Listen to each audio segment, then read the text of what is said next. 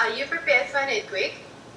As part of our education and outreach activities, the UWI Seismic Research Center would like to share 7 steps for earthquake safety.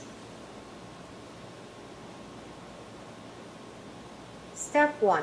Before the earthquake, identify dangerous items or areas in your business, school, or home, and choose how to reduce these risks.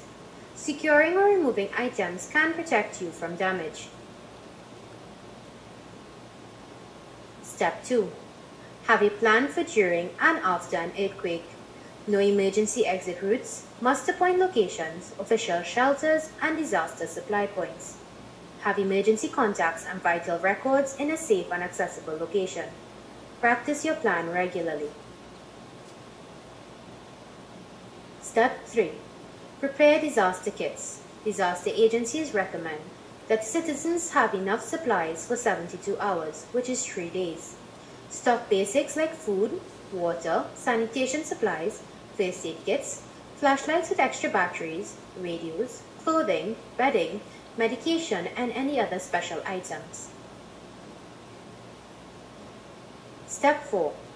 Some places may be rented or leased.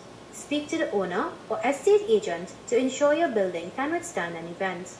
If you are a homeowner, take steps to ensure damage to your property is minimal.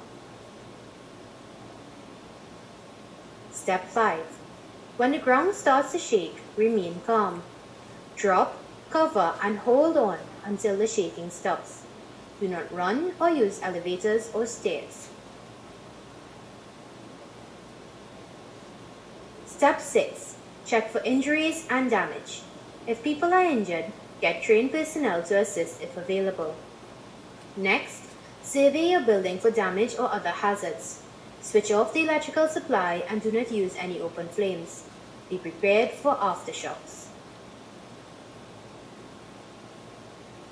Step 7. Once safe, put your emergency plan into effect. Try to limit phone usage unless for emergency purposes. Assist others where possible. Document your lessons learned to determine priorities before the next event.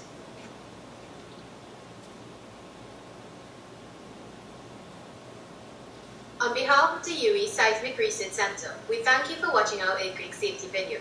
We hope you can use these steps to ensure your safety at home, school, and at work. Remember, the Eastern Caribbean is a seismically active area, and while damaging earthquakes may not occur frequently, when they do, you best be prepared. For more information, please visit www.useismic.com or contact your National Disaster Management Office.